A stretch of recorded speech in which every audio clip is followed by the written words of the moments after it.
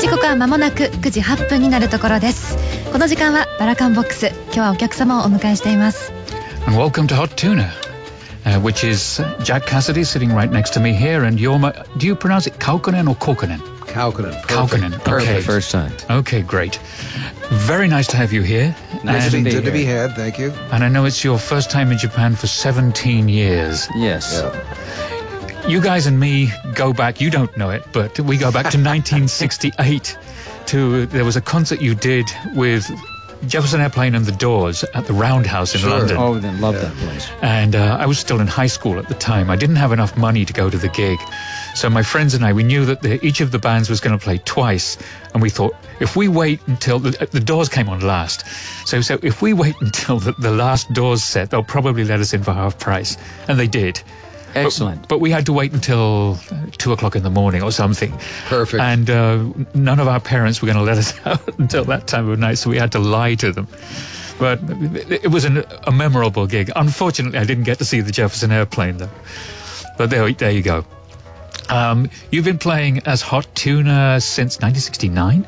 Pretty much so, yeah. We started doing shows, I think, a year or so earlier than that, but we didn't really call it till Hot Tuna until we put out an album. We had to come up with a name. Okay, why was it Hot Tuna? Well, that's a good question. And you being a blues aficionado will appreciate that there's a Piedmont-style player named Blind Boy Fuller. Yep. And he did, keep on trucking mama, drug my blues. And he's got the lyric in that song where he goes, what's that smell like fish, oh baby? And some wag said Hot Tuna. Well, in our defense, it was the late 60s, early 70s, and we said, that's a great name for a band. Okay, great. And there you have it. Now, I'd kind of assumed, because you were with one of the standout San Francisco groups, that you were from the West Coast, and neither of you are. In fact, you're both from the Washington, D.C. That is correct, area. Yeah. Right in D.C. we are. Uh-huh. 10 mile square between Maryland and Virginia. Taxation without representation. Exactly.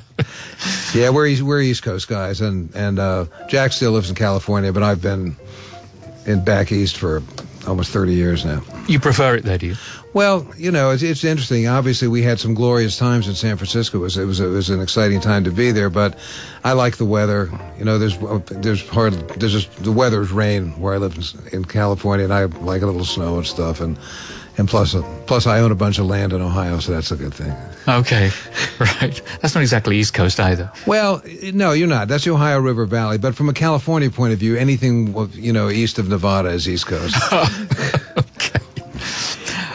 The whole the Jefferson Airplane too came out of the kind of folk rock era. And what you guys do with Hot Tuna is very much based in not necessarily folk, but all of the kind of roots music of America. Well, I think that, and I'm sure Jack can speak for himself on this, but from my point of view, I look at myself after all these years basically as an old folkie, because that's how I really started out, even though we played rock and roll in high school. And everything I do sort of emanates spiritually from that standpoint, even though we do it in a lot of different ways. Sometimes we're plugged in, sometimes we're not. Mm-hmm. But to me, it's all, now they call it Americana, but you know what I'm talking about. Sure, it's a sort of an amorphous sort of thing. There's this movie, I just went to a screening of it yesterday, actually, Inside Llewyn Davis. Have you seen that? I have not seen that yet. I'm looking forward to it. It's a very, very good movie, but I'm sure for people like yourselves, it would bring back a lot of memories that I certainly don't have. Yeah. Did you listen to Harry Smith's anthology when it came out? Yeah, I used to go down to the Library of Congress, which was kind of like the early version of the internet then, and take a bus down to the Library of Congress and get to hear those collections, Alan Lomax and Harry Smith, and later on they compiled those and put them out in early LP format, and I still have those, as a matter of fact, and listen to them. So that's the way you got to hear so many different idioms coming out of the collected folk world. You could actually go to the Library of Congress and they would let you play records there. Absolutely. You go in a little booth and they give you the 78s, or sometimes they're on scrolls, Wow. I mean, that's how ancient we are. And I'd listen to music of all over the world, music of the pygmies of the rainforest, all kinds of stuff. And this is back in the late 50s? Late 50s, yeah. When I was about anywhere from 12, 13, 14 years old. And so nowadays, what's really interesting is all the young people have that conduit, that access through the internet to all these this wonderful music that's being saved by the Library of Congress as quickly as they can while the tape lasts on tape to transfer these great collections over. And so it's kind of like now everybody's got that kind of access. Right, really? Wow. 今議会図書館の話をちょっとしてました。昔50年代のハリー・スミスの有名なアントロジー・オブ・アメリカン・フォーク・ミュージックがあったんですけど、二人はね同時その時代にそういう音楽を聴いていたかと聞いたら、ジャックはワシントン DC の議会図書館に行って申し込めば昔の78回転の SP 版をその場で聴かせてもらえる、あるいはシリンダー形式のものまであったっていうんですね。昔インターネットがなかった時代にそういうものがあったっていう話。ちなみに2人ともワシントン DC の近辺の出身なんですけど、後にサンフランシスコに渡って、ジェフソンエアプレインの時代があったんです。ジャックは未だにウエストコーストですけど、ヨーマーはかなり前からまたイーストコーストの方に戻っています。Okay, you brought in your instruments. Let's get you to play some music for us this morning. Indeed. What would you like to play? Well, since you were playing such great blues when we came in, I think we'll do our version of a Lightning Hopkins song called Come Back Baby.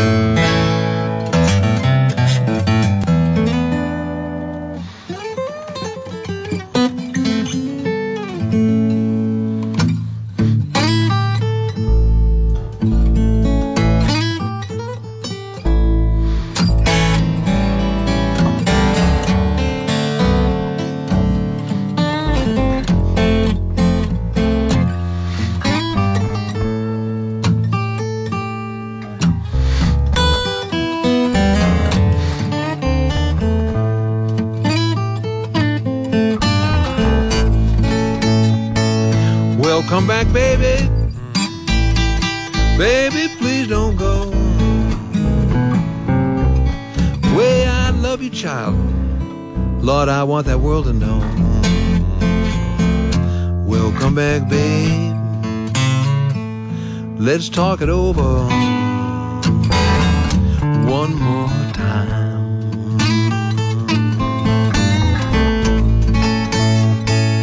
Well, this old world was made one day. Come back, baby. Child, now don't go away. Well, come back, babe. Let's talk it over one more time.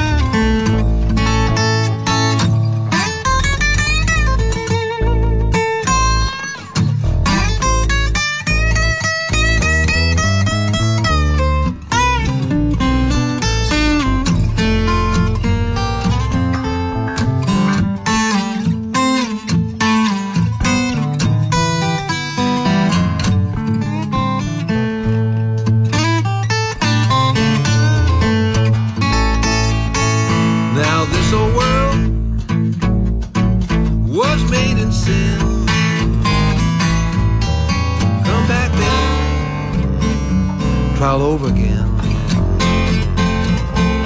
Well, come back, babe. Let's talk it over one more time.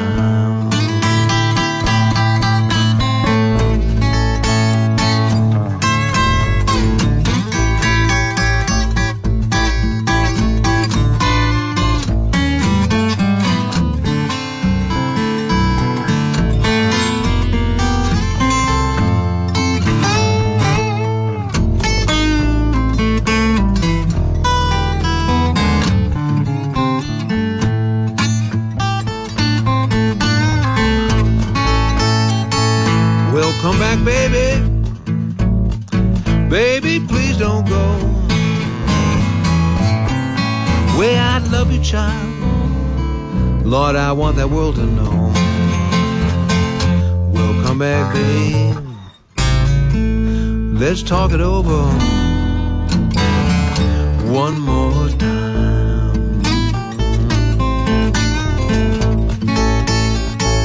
We'll come back, baby. Baby, please don't go. The way I love you, child, I want that world to know. We'll come back, baby. Let's talk it up one more time.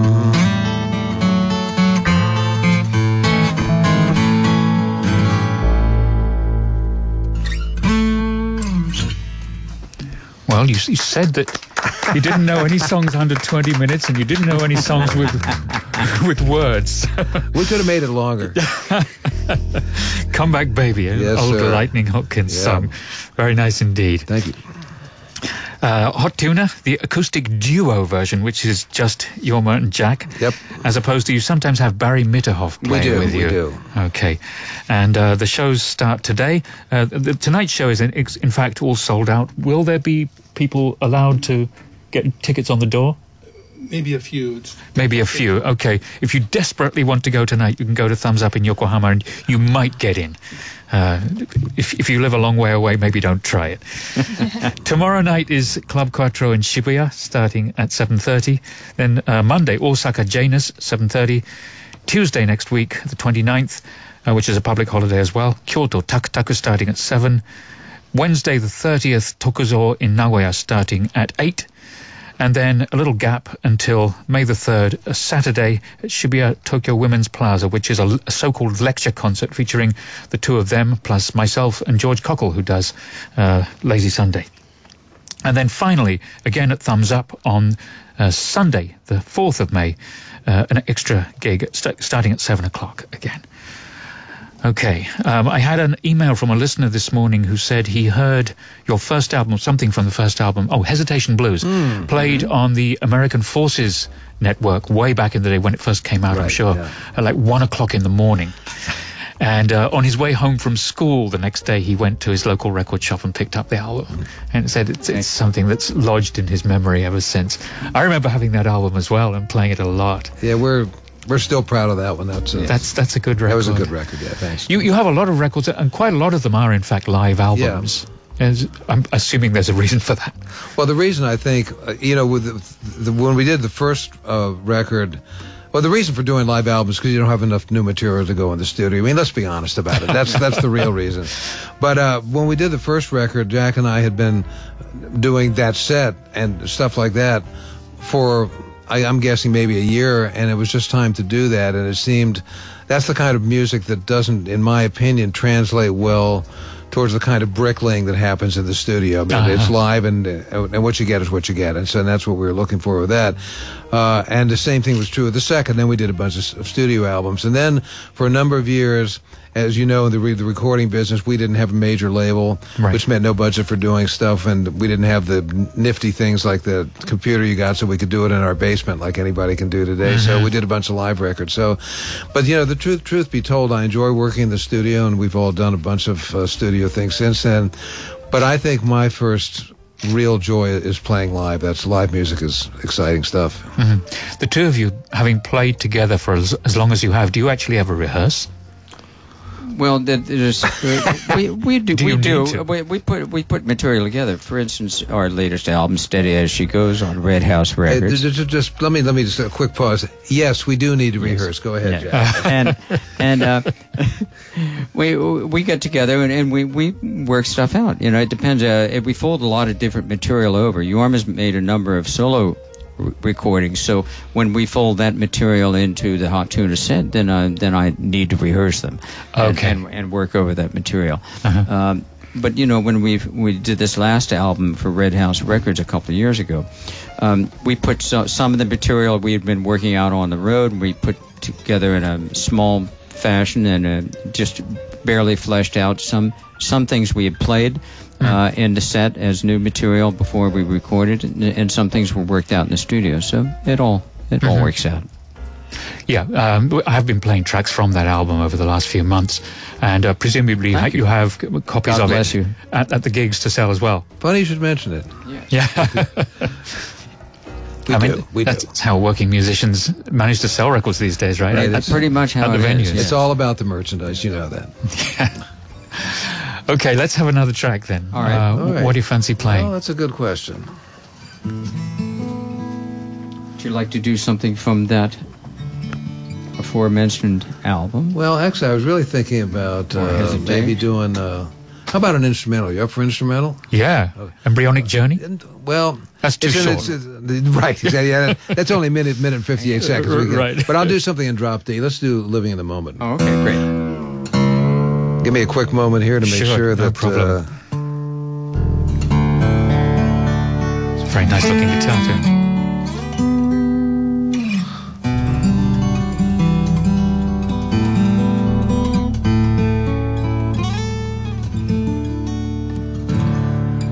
Okay, a little song called Living in the Moment.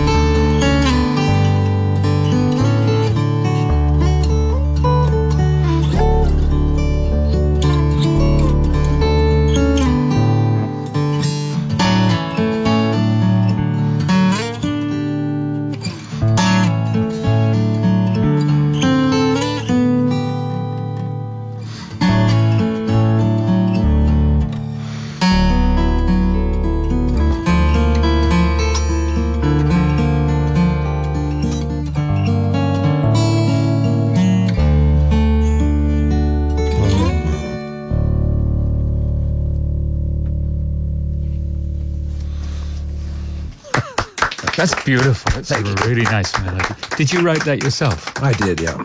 Okay, I Googled it while you were playing, and that's from a 2007 release called Stars in My Crown. Right, yeah. Featuring, in addition to the two of you, Barry Mitterhoff, Rob Ikes, Rhys Winans, Tim Stafford, Greg Leese, Sally Van Meter.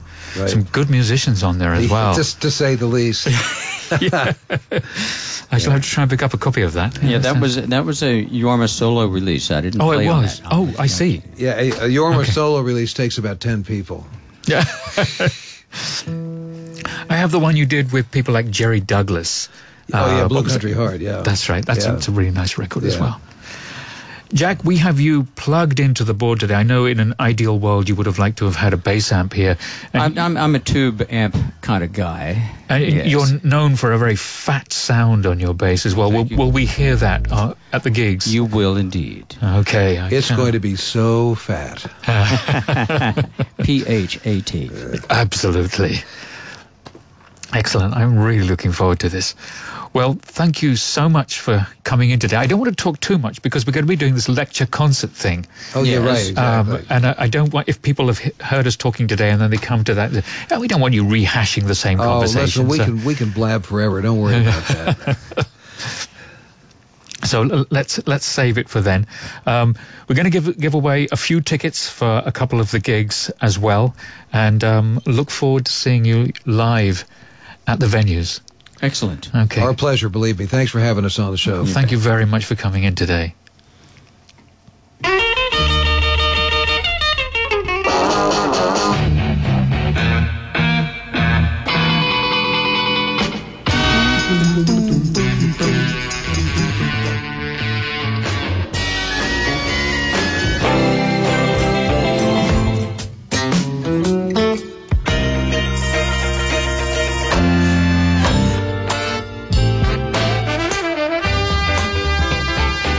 The Real Music Station. InterFM.